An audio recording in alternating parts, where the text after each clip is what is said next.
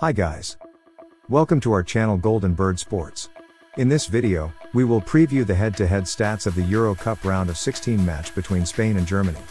So, let's start. First we look at all-time stats of these two sides.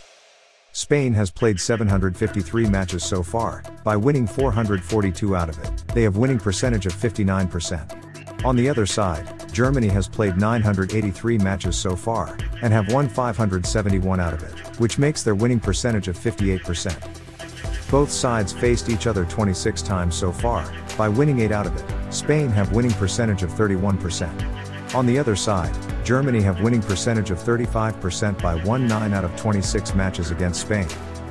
Germany is ahead of the Spain on the basis of stats so far. Now we look at the FIFA ranking of both teams. Spain is on 8th rank and on other side Germany is on 16th rank. Spain have star players like Rodri, Alvaro Morata, and Ferran Torres.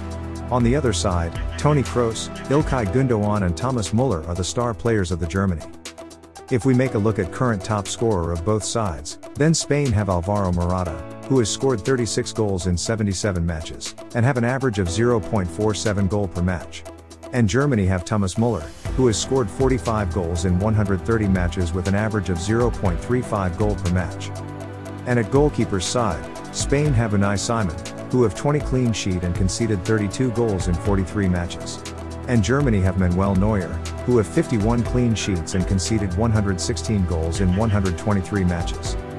In their last two meetings, one match has been won by Spain with 6-0 and another match drawn with 1-1. Our prediction for this match would be Spain with 2-1. Who will win and what is your score prediction? Tell us below in the comment box.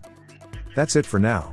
Subscribe our channel and don't forget to hit that notification bell icon so that you can get the latest sports updates and news.